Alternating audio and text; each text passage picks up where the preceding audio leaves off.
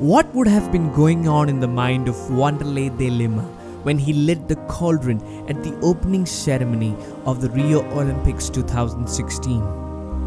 Joy? Excitement? Or perhaps something greater? Wanderlei Delima was a long-distance runner from Brazil who specialized in marathon. At the 2004 Summer Olympics, he was leading the race after 21 miles, looking set for gold. Suddenly, he was attacked by a spectator named Neil Horan just 4 miles before the finish line.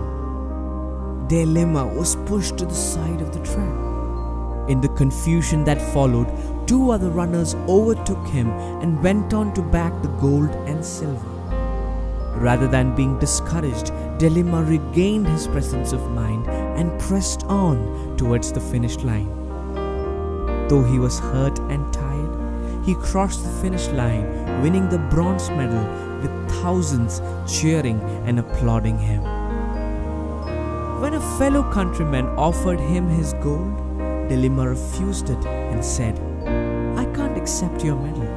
I'm happy with mine. It's bronze, but it means gold to me."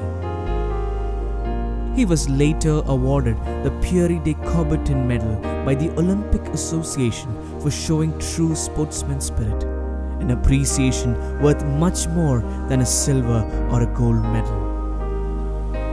In the 2016 Olympics, he was chosen by his country to light the Olympic cauldron at the opening ceremony. It's the ultimate dream of any athlete. Like the spectator attacking Delima, life can give us hard blows when we least expect it. We can either stay in the heat of the situation and react, or we can press on and finish the race. What will you choose?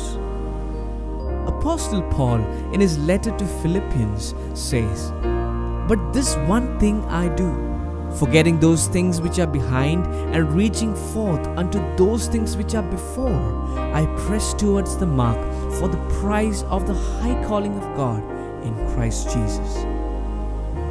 We all got a chance to start the race, and so it is our responsibility that we finish it well. Unlike an Olympic medal that will be forgotten over time, what awaits us is of higher worth.